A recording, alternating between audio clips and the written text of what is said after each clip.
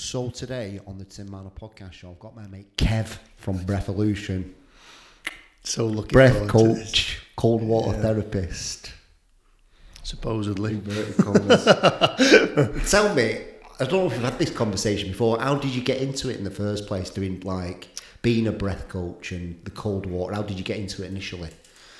You've probably had this conversation before with people, but I've never. I think we maybe have touched on it a couple of times. I think we probably did on the day, but the day that I met you and Kay over at Coombs, like it was, we didn't really speak about much, just got into it, didn't we? And just had a bit of a laugh. Yeah, it was mint.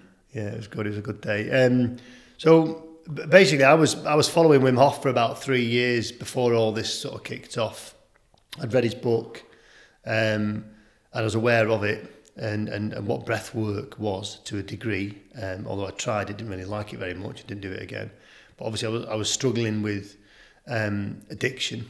I've always struggled with addiction from the ages of about maybe 20, 25, something like that onwards. And I was always in addiction at that point up until I was about 40, until I stopped drinking. And then what sort of got me into it is I met somebody in a tattoo shop, believe it or not, getting a tattoo, and he was getting a tattoo. He said, I'm going down, we're doing a bit of this Wim Hof breathing, we're going to go and get in the reservoir and get in the cold water. I said, I've often wondered about that. So I did, I went down and got in with him, and from that day I was kind of hooked on... What was it that hooked you? It was the fact that you could feel like that without chemicals, without putting chemicals in your body anyway, at least. Obviously, I'm producing my own chemicals. When were you still taking drugs at the time when you were doing that first? No. I'd stopped drinking at that point. Yeah. And I'd already stopped drinking at that point because I lost my sister in 2019, Yvonne, and she was only 49.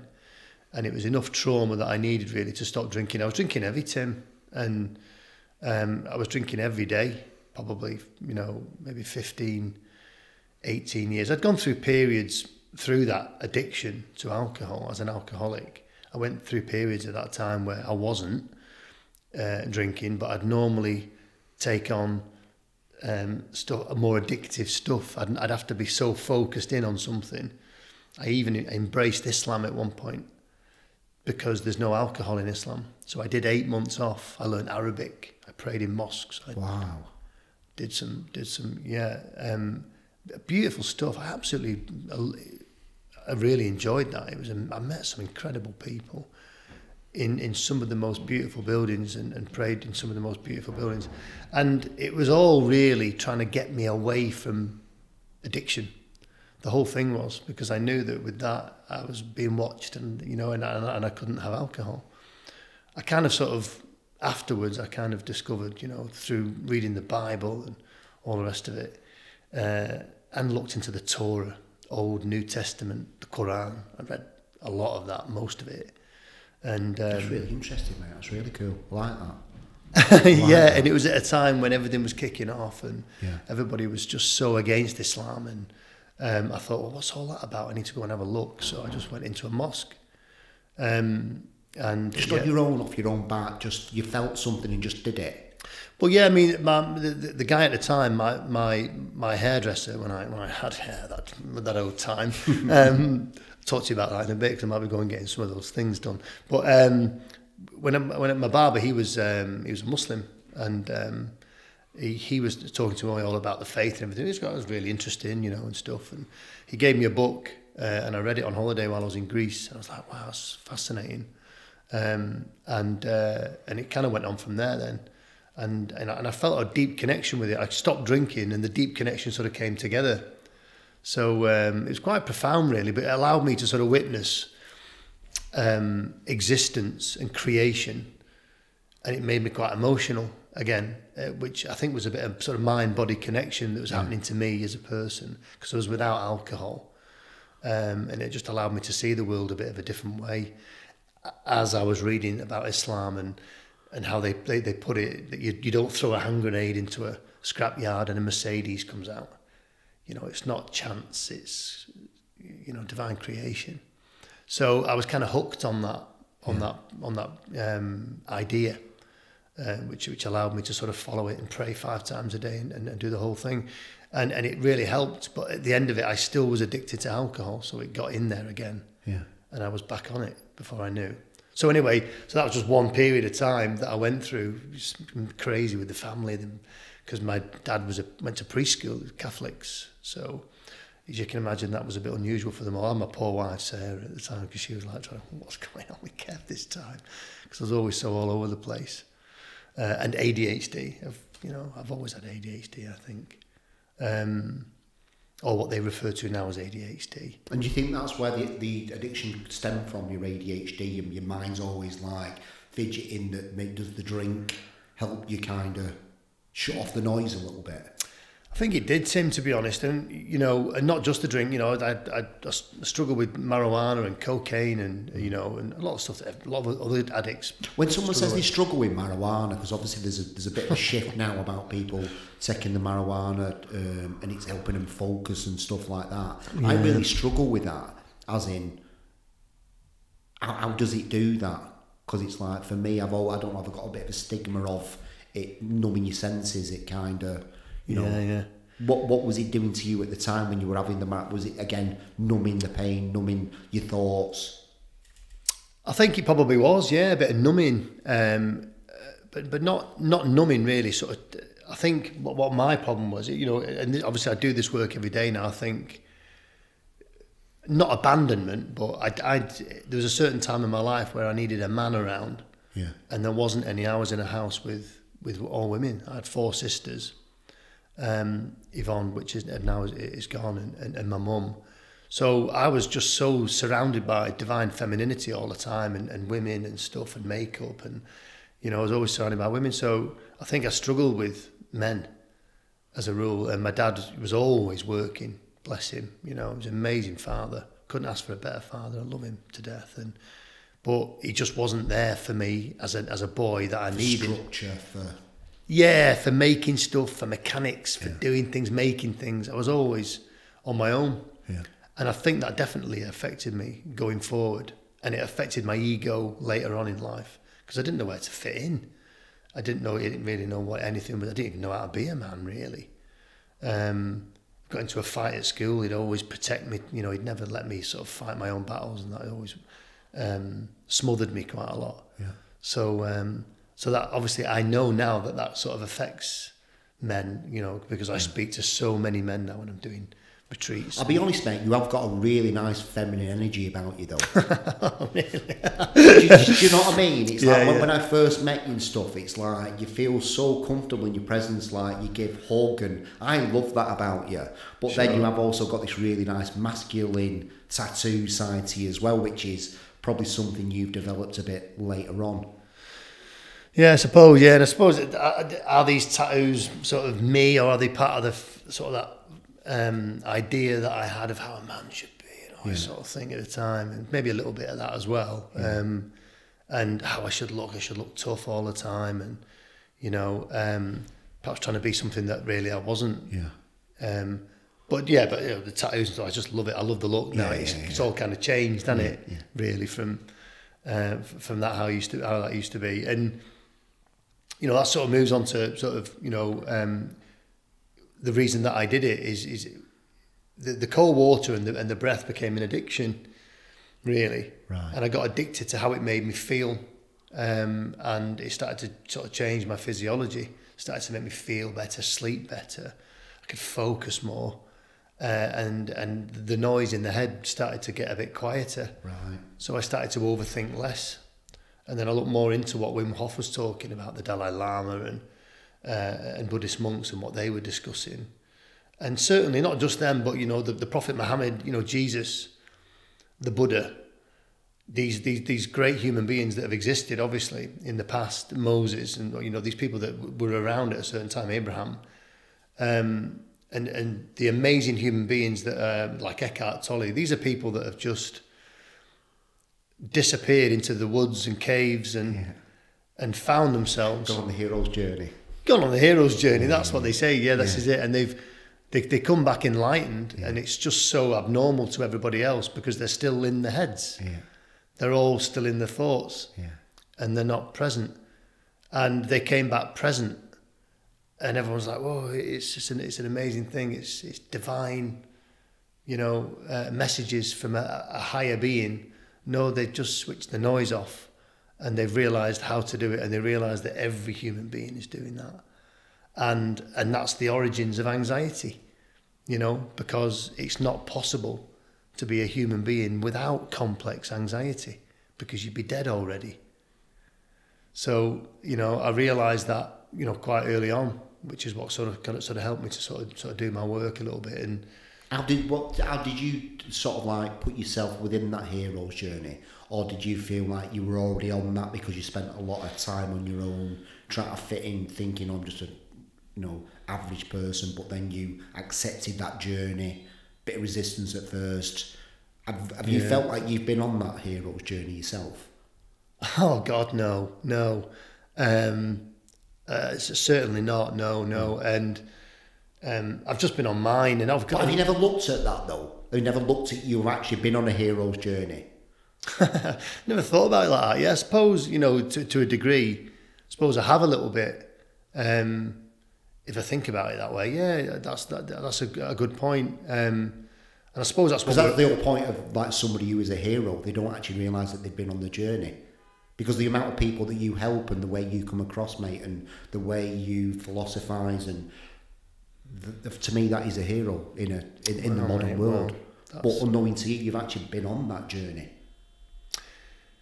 Yeah, absolutely. I suppose, you know, it's all in terms of individuality. It's all about perception, isn't it? And how you see yourself and where you see yourself. Well, that's how I look at you when I see you. Mate, that is just so humbling. It really is. And, you know, I don't really ever think of that just like that, really. But that's exactly what a hero would say. Yeah, I suppose maybe, yeah. Because I, you know, and... Mate, I just look at how many people you must have helped. Oh, thousands, yeah, thousands of people, like, yeah. But that's just like, it's the 1 in a million person that. Not everybody does that, Kev. No, they really don't. Understand that and be in that moment. Yeah, I know. And I do, but I can't ever take away from the fact that I love doing this. Yeah. You know, and I speak to Kay, and Kay says she loves doing this because she knows what people are getting from it. And if that's a hero, then of course, then I'll take a little bit of that hero. Yeah. But at the same time, you know, you're always trying to remain as humble and a bit of humility, as much humility as I can, so that you don't. I think it's just a fact of saying, we're not saying, look at me, but we're just kind of looking in the mirror and thinking, you know, I'm really proud of the person that looks back at me, and that's for me, that's another perception shift in your own mind to say, I'm really proud of that person who's looking back at me. Yeah, and I've never sort of been, you know, too clever with that, you know, looking at myself and think, Kev, you know, you've done really well, because you tend to, as a human being, you automatically sort of you look at the things that you did wrong generally. Yeah. It's the nature of the nervous system to take you back to the things where you've made mistakes so that you don't do them again, obviously. Yeah. So that's what comes up straight away. But more and more now, these days, I'm starting to, with the feedback that I'm getting and the testimonials that you get off people and just how much you've changed their lives, other people's lives. Could you give me an example of one person, you know, when you were first starting out, that you kind of thought to yourself, I'm meant to be doing this? A story of somebody that you just like. Yeah, I can tell you loads, and trying to tell you who they are without sort of getting emotional is difficult. Yeah. But yeah, people have, you know, one particular guy came to me who was suicidal, you know, he was in tears, he had everything. And he's got an amazing business, a wife, some beautiful children, not short of money, you know, really successful, and just felt like there was something missing. And, you know, when I did the session with him and took him through the process and stuff, he literally went home, bought a barrel overnight and got in the cold every day, and you know, and he said to me, excuse me, he said, you know, that 2 hours, you know, saved my life. So, you know, that's massive, I suppose, when you're talking about the hero thing. That's why it's important to share these stories, mate. And of course get you to actually verbalise and say it out. Sometimes when you're in your own, you don't realise. No. You know that you're doing the right. You get emotional about that story that you've done with that person. Fucking hell, mate. Yeah. And look, this happens on a weekly basis now, because there's just so much emotion that comes my way. There's so much trauma and abuse, and Yeah, there's just so much. How do you handle that? Mate, I know. I just, you know, I have a lot of people, and I talk to a lot of people, and obviously, but like you're delving right into the fucking like dark bag there, aren't you? With people, it's how do you protect yourself in a way? Yeah, people say that to me a lot, and you know, I take people through the process that are psychotherapists. I've worked with quite a lot of psychotherapists and psychologists, and some doctors. I've taken in a handful of general practitioners now, and a particular, you know, a kidney doctor, and a few, you know, people from all walks of life, obviously. And they say to me, Kev, you know, how do you do that? And I don't know really, because I don't really give it much thought. I don't think too much about it, but I do tend to sort of remember people from their trauma as opposed to remembering their name. And I see them, I think, you know, I don't remember their name, but it's like, I remember that the experience that they've had that. Yeah. And I think generally that's what probably empaths do. They remember people's sorrow and what they've been through. And of course, when you do transformative breath, you can't help but see it and witness it sometimes, because they go through it a little bit again. And you can't help but feel emotional in those times. So I suppose all the time, it's always there in me all the time, I think, all of it. Whether I carry it well or maybe I just carry it maybe a little bit different than other people. I mean, but do you think, obviously, because like growing up in a household with loads of women, I don't think you'd be the practitioner you are today if that didn't, because you've just got this way that people open up to you, mate, haven't you? But that's because of what you've been through, and you kind of, this beautiful feminine empath energy about you that people just share. They do open up, and literally, you know, I generally don't ask people, but if I'm just walking around, it's just your energy, I know. I don't know. But it's a power, it's a gift, that, isn't it? Maybe it is, yeah. Sometimes maybe it's a bit of a curse, because I get a lot of it. And even like I say, just walking around Tesco's, you're the breath guy, aren't you? And, you know, sorry, you know, for all the people that sort of, you know, that talk to me in Tesco's, you know, I love listening to your stories, and, you know, but yeah, they just, you know, they open up and just say, oh, this is happening, and it's quite personal stuff. But I feel blessed that people can bless that, mate, innit? Can do that. Yeah, of course, yeah, because some of them, they say, God, I don't even talk to my own wife about these things. I don't even talk to my own husband about these things. I can't, you know, and I feel just, you know, I feel safe in your presence. That means everything to me, because the entire kind of makeup of the human body and the autonomic nervous system is safety. Yeah. The whole basis is on safety. Everything that we're doing day to day is based on how vulnerable or how safe we feel constantly. So for people to feel safe with me, that means the world to me. But of course, I hear just so much, Tim, and I had no idea really at the beginning, because I was just taking people in the cold water. I say, you know, breathe through your nose and breathe properly, and try and slow your breathing down, and get used to the temperature. You've got to go through this transition and stuff. But now it's far more complex than that now. Maybe because of what I've learned along the way, in terms of polyvagal theory and the body keeps the score, and how the autonomic nervous system works. That it's kind of inviting a lot more sort of trauma, abuse, PTSD, and people that are in, you know, autonomic dysfunction through over breathing. Yeah. And do you go in, when you're doing this, do you go into, because obviously, you know, you only get like an hour with you, you're doing the breathing, the breath coach, but there's so much more to you about how you can help people. You're almost like a life coach in a way.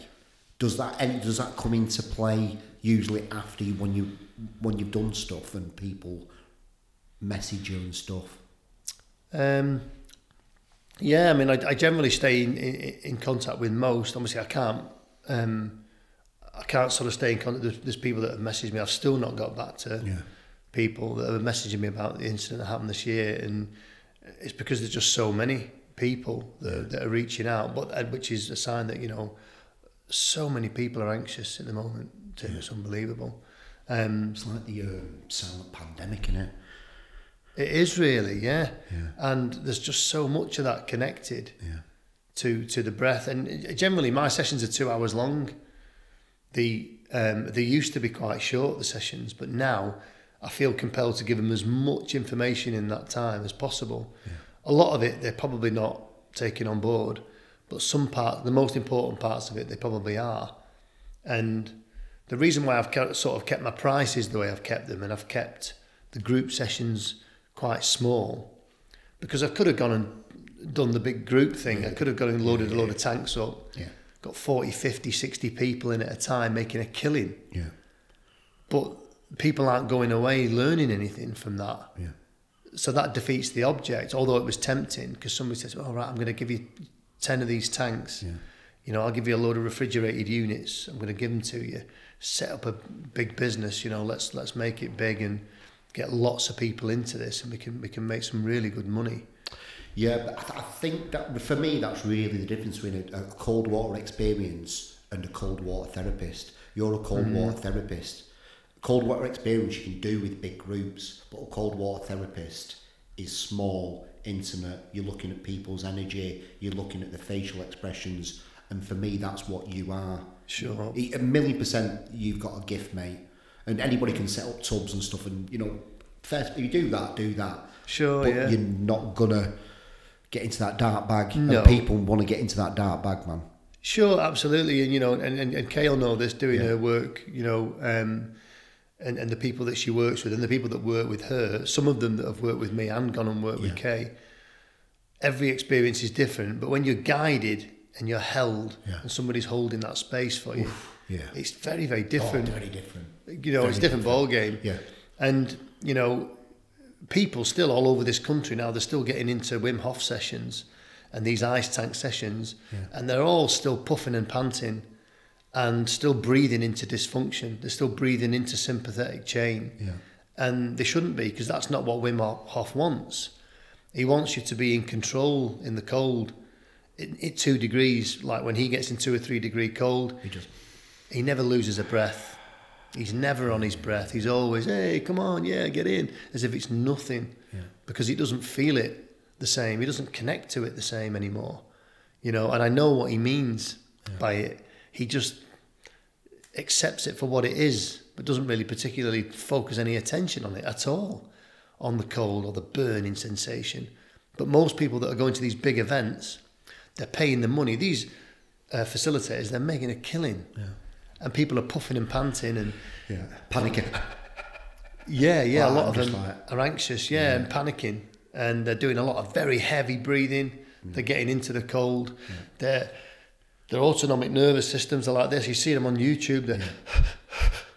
They're puffing and panting through their mouth. They're in sympathetic drive. They're releasing adrenaline. They're getting out. They're shaking off. And they have a wonderful time, a great time. But at the end of it, you know, what are they learning? What is their body learning from that experience? Nothing. What is the correct way to enter the water? Oh God, don't know. Best ask an amphibian, and maybe they'll know better. Do any of us know? I think that the thing that's been is it an individual person by person? Obviously, your perception on this is that everybody enters the water differently depending on who they are, or is there a certain way, like kind of slow and steady, regulate your breathing, don't panic? I think because your autonomic nervous system is as unique as your DNA, because it's only ever witnessed from you. Your perception is your makeup. It's how your body stores information. Everybody that enters the water enters completely differently in terms of the perception of the environment, safety, vulnerability. And everybody's nervous system will try different ways to get you to come out. So sometimes people say that the hands, which is why when they get into these tanks, you know, they're like this and they're like this. It's because the hands are, sorry, I put my hands in front of the microphone then, but the hands are quite painful when you go in the cold. They're very sensitive, the hands, because we use them for very sensitive and loving things. So, and sometimes we might use them a lot for work. People that, tattooists and things like that, and beauty therapists, they come in and because the autonomic nervous system, whoa, you need these. This is what so it'll try and make your hands feel worse to get you to come out. So I say, if you feel your hands are painful, go with that. That's probably where you need to work. You need to work on that. If you get to a point where you're not feeling that pain the same, that's where you've built the resilience. But while you keep doing this is what you keep doing when your tummy turns in the supermarket. Oh, yeah. So it's no different. You don't leave it in the cold, that resilience, you take it with you, which is what Wim Hof is trying to sort of educate people with, but his instructors are not always getting it, I don't think. But, when you're getting into the cold, it has to be your individual experience. Obviously, we can watch. So, I can see when people are looking for exits, and it's subtle sometimes, but their eyes will just go, and they'll just, or they'll look down, and, or their eyes will close, or go inward. The body will try anything to get you to come out, because it doesn't want you to be there.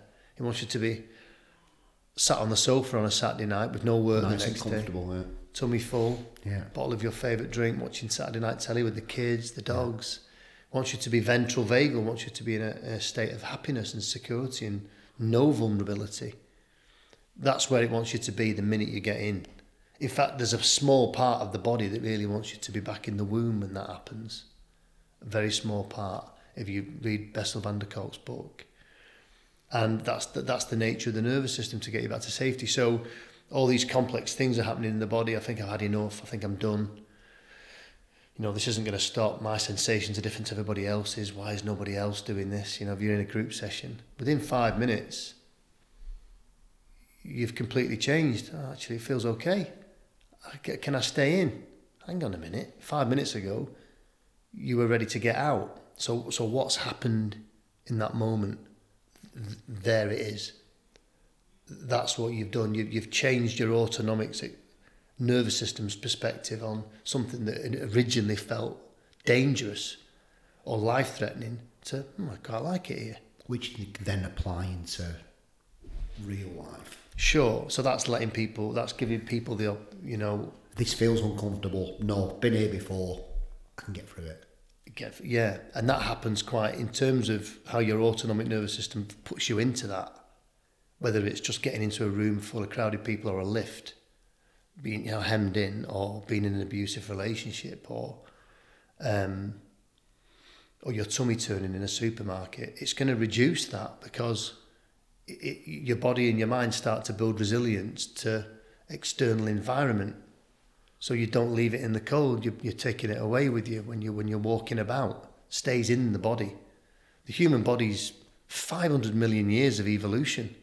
It's much smarter than the human mind, and we're only just sort of skimming the surface of that, I think. Nobody really talks about that bit. Everybody talks more about the benefits of inflammation in the thing, or you could potentially lose weight, or you could do... I'm just like, no, that's the important bit, that resilience. Yeah, that's the key. That's the key. Yeah, that's what Wim Hof's got after 38 years of doing it, is that he doesn't react. Nothing phases him. No, it would be interesting to make a really loud noise if you had put Wim Hof in a group of like people. Try and scare him or something. Yeah, his reaction would be very different. Yeah, because his amygdala-driven fear isn't as responsive as other people's. So this sort of leads into then autonomic dysfunction. Yeah. So if people are hyperventilating all the time in terms of buteyko on the breath all the time, their perception of environment is always fear. Yeah, people who get panic attacks, people who get scared easily, are always kind of highly strung and stuff. Sure.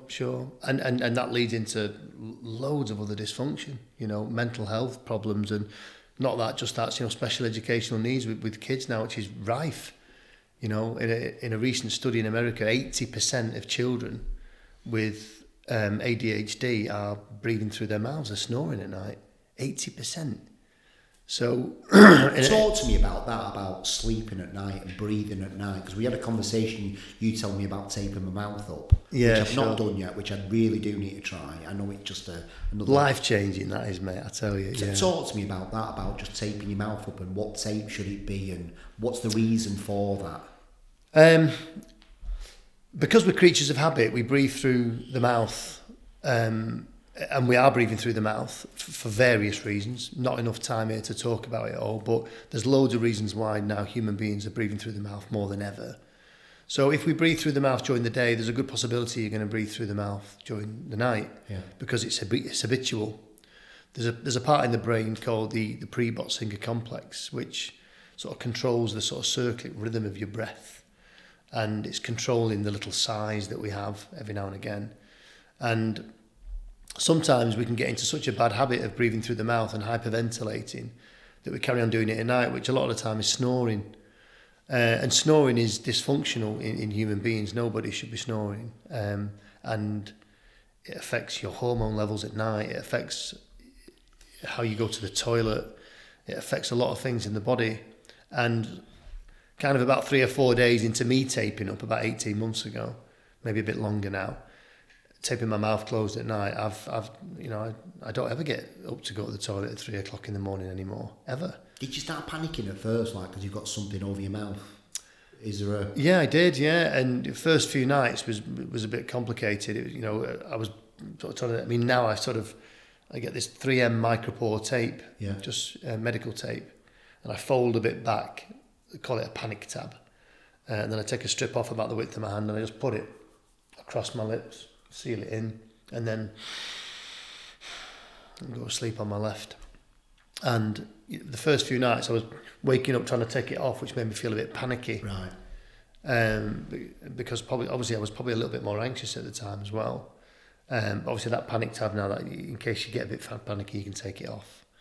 But I'd say to anybody that wanted to do it, try taping your mouth up during the day first, maybe when you're about the house or whatever, just to see how you feel with it. Because, breathing through the nose can be a big step for people.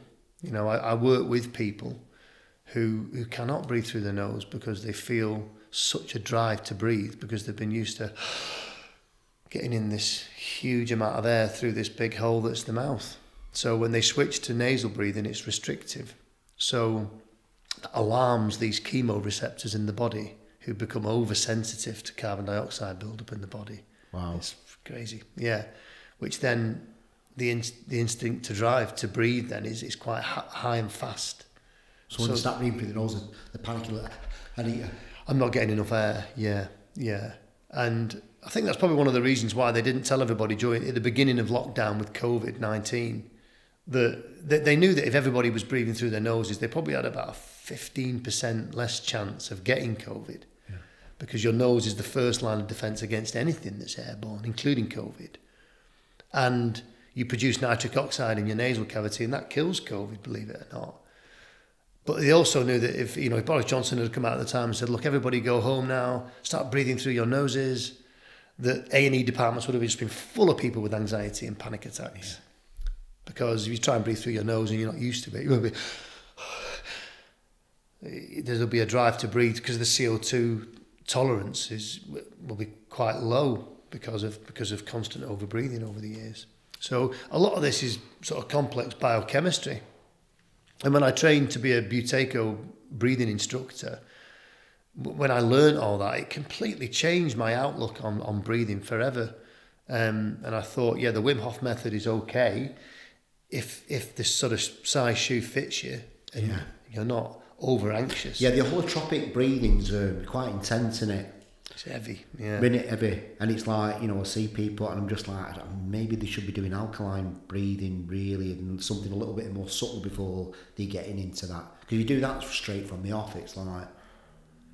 Yeah, it is, and that's, that transformative breathing. It's got its purpose, obviously it works amazing, and, I've done it, and they're kind of out-of-body experiences, and you get a big hit with it, which is why obviously everybody's going crazy now about breathing and doing these transformative sessions. Yeah, they're getting people in these big groups, getting them all hyperventilating. Yeah. But in terms of what you've been through in the past, your trauma, your PTSD, abuse, it will quickly snap you back to it because the body doesn't want you to breathe like that. So as soon as the autonomic nervous system witnesses that, it's like, whoa, whoa, whoa, whoa, whoa, stop. Yeah. Why are you breathing like that? There's nothing here. Your eyes are closed. There's nothing chasing you. I can't smell danger. I can't hear it. I can't feel it.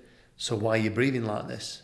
It wants you to stop. So the way it gets you to stop is it injects you with emotion from the past, which is why people that see the program on telly with Wim Hof, all these presenters, I didn't like it, mate. they were all in tears.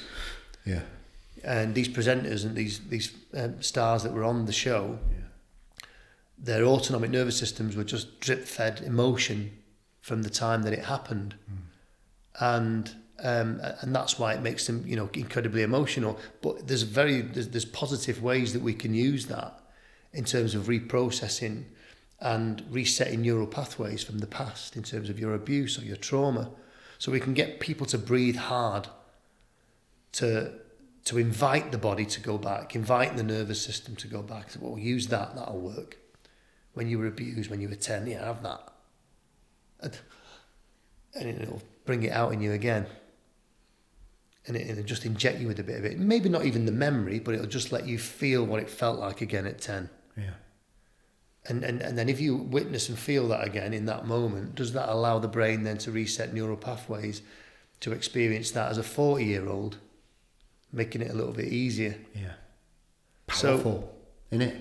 Yeah, it is powerful, and you know, and it's going to be used a lot more in the future. And I think over the next couple of years. What's it called again? The type of breathing. What do you call it?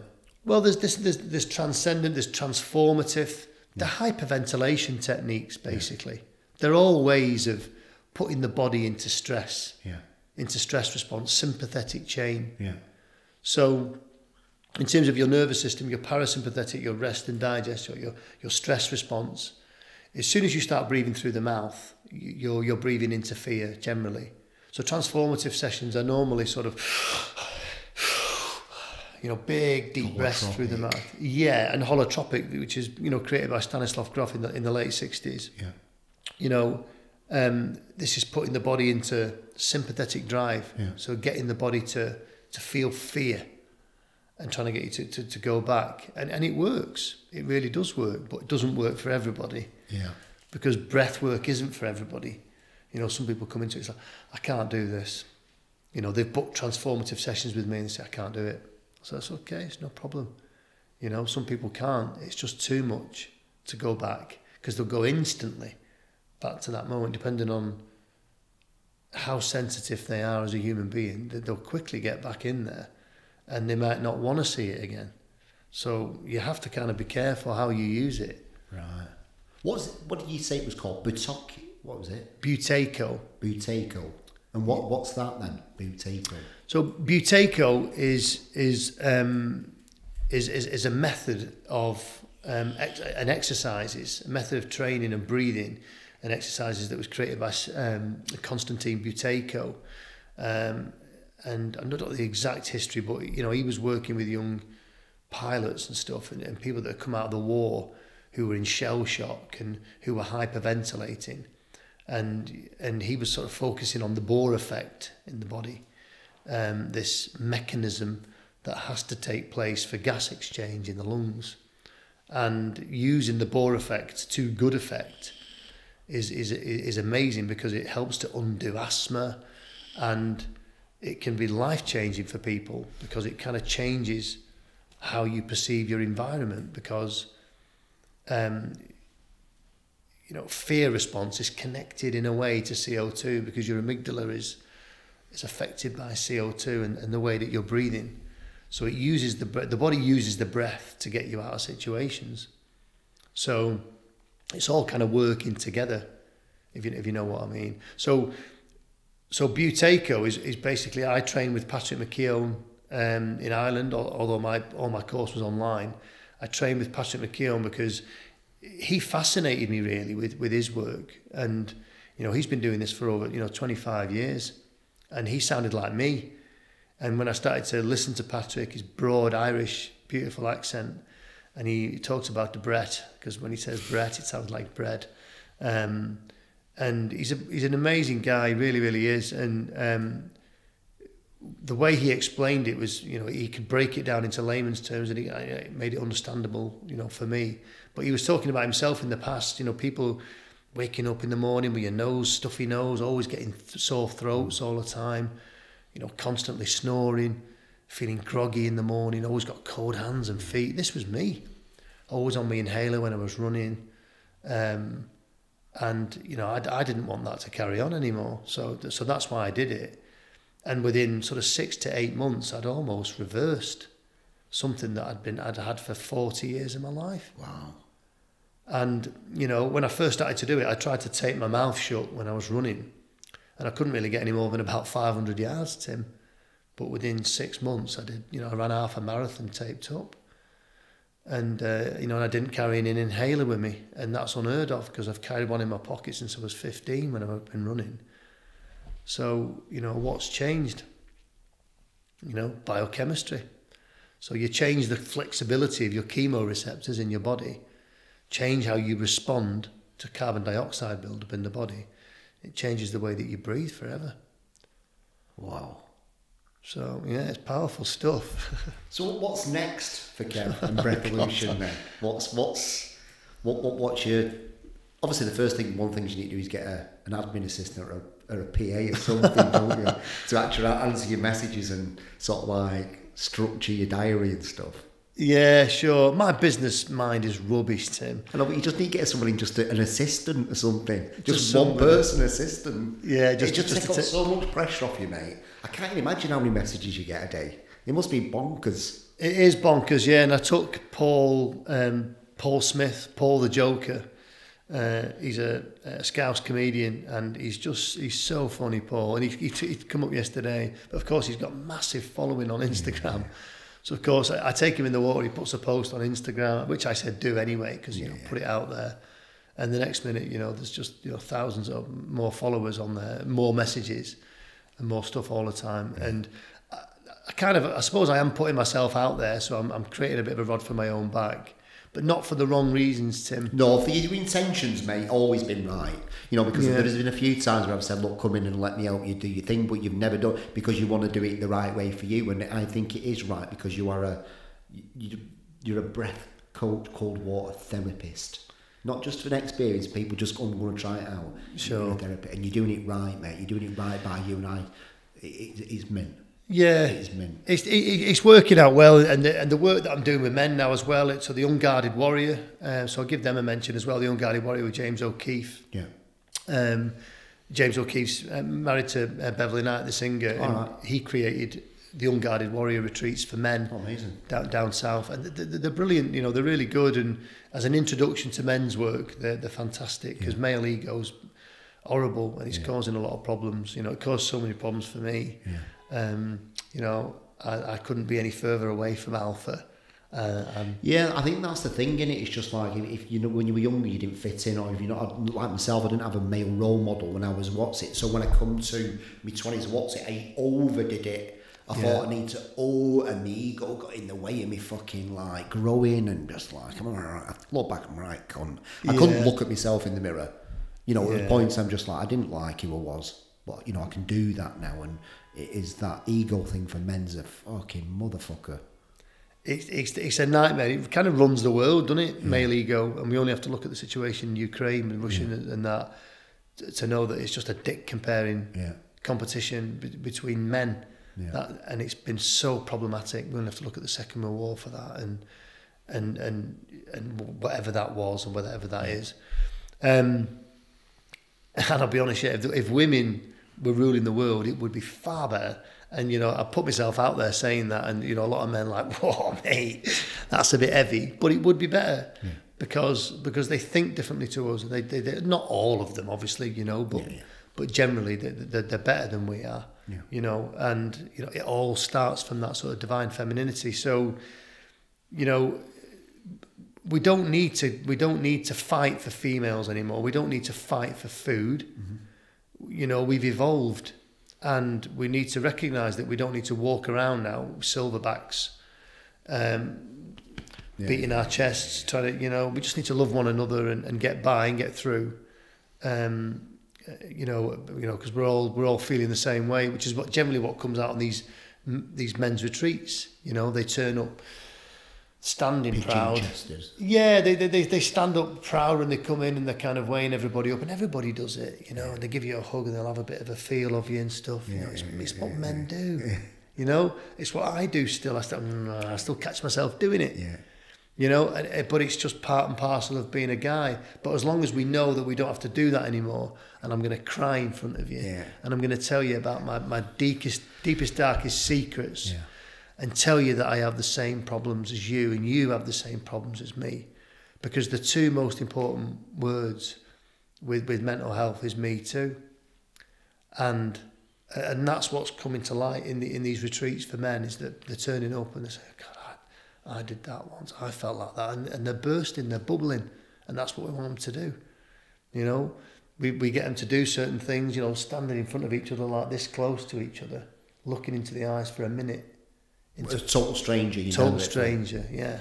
Wow. You know, what does that do? It's like... What does that do? It's very uncomfortable, because we're not really supposed to be... Because you think straight off that's a conflict. Conflict or threat. Yeah. And you just keep standing there. Sure. Keep looking, then you're just like, oh. Yeah, and then you move around, then you do it again. And then we do it again. And that first minute, it feels like 5 minutes. But again, once you keep doing it, and then all of a sudden, then there's a few giggles, a few smiles, a few laughs, a few hugs. Starts to break it down. The body starts to create this adaptation again. And not in the cold this time, but in a different scenario. So we've changed it, but the adaptation is the same. It's building resilience in human beings. And it's okay to be here without fighting. We can be here as men, heterosexual men, and still have a cuddle, and, you know, it's okay. Good that, isn't it? Yeah, beautiful. They're really loud. Yeah, I know, yeah, because it's right For on your people street. watching, what's that called again for the retreat? Those are the Unguarded Warrior Retreats. Unguarded Warrior Retreat. Is that what they are on Instagram? They are that on Instagram, yeah, as well. Yeah. And if people want to find you, what are you on Instagram? Breatheolution. Yeah, it's actually Breatheolution. I think I just should have called it Breatheolution rather than Breatheolution. I should have just dropped the E. I don't think it matters, Is it too late? It's like Nike, it's just like... Yeah, it's one of them, isn't it? Yeah. But yeah. generally people say Breatheolution. Yeah. But I wanted it to sound more like evolution, so I called it Breatheolution. It don't matter, it's just Kev. It's just Kev, it is just Kev, yeah. It's just me getting into the water, yeah. It's just me breathing. So yeah, breatheolution.com, you can go to breatheolution.com, yeah. My really rubbish, basic website, which is, honestly, I have no time to go on it. You don't need a website. But, well, this is the thing, you know, you don't. I do what I do and it works. It works very well, but and it helps. Like I said, it's... Depending on what you want to do, you need to get an assistant just to do your diary for you, mate, and just let you focus on what you're really good at doing. Sure. You've been put in this world to guide. You're a guide, aren't you? Apparently so, yeah. I'm a mechanic by trade, Tim, and, you know, I say by trade, you know, I've done all sorts of jobs. I've mined for semi-precious stone and been a tour guide, and I worked on the railway for 10 years as a signalman, and I've done loads of different jobs. But this is the one job really that is this. Well, I can't even call it a job. I just go to work. If I won the lottery tomorrow, I'd still be doing it. Yeah. There's no way I'd stop doing it because I love what it does for people. I'd probably do it in a bigger way and make it a bit more comfortable than being sort of sat next to a river in a pod. There's something beautiful about that, though. There is something beautiful, yeah, and it's amazing down there. You know, I think what I like about it is that it feels a bit raw, and the space isn't 100% safe, and it puts you into a little bit more of a wilderness, like I'm in the wild, anything could kind of happen to me. But when you're at a tree, you kind of know that the surroundings, you're in a safe place. Yeah, you do. That extra little bit when coming with I'm just like... Yeah. It just adds to that feeling of self-worth, that fear, that fulfilment at the end of it. Of course, absolutely, mate. Yeah, beautifully put. And, you know, when you're getting into the cold, every experience is absolutely, completely different. So, you know, where Kay does her cold water dips now, where she gets in these little blue pods, doesn't she? So if it's sunny with the same 5 people, and then she does it at night with the same 5 people, they'll feel completely different. Yeah. If it's hailstoning, they'll feel completely different again. If it's just raining, she'll feel different. You know, move them into different pods so that they're facing different directions, it'll still feel different. This is how sensitive the nervous system is. Yeah. And I witnessed that, you know, just quickly, I witnessed that when I was doing a session once. I had a session in the morning and I had a cancellation in the afternoon. And I always go in backwards. I think I took you in backwards. Yeah. You and Kay in backwards. So autonomically, my body just gets used to going in backwards into the water. So in the afternoon, I thought, I'll just do a session for me. So I did some blooding, got into the cold. I thought, it feels much colder in here now, this afternoon. Same temperature as it was this morning. I thought, is it because I'm going in forwards? So I turned around, went in backwards. It felt better. Wow. What's the body doing? It's watching all the time. It's watching every move you make, constantly. So it's not just a question of getting into the water. What is going on? Feel exactly what's going on in your body, and be in control of that autonomic response in every condition. And every condition builds different levels of resilience. The different temperatures obviously then building different levels of resilience each time. Wim Hof, he's done them all.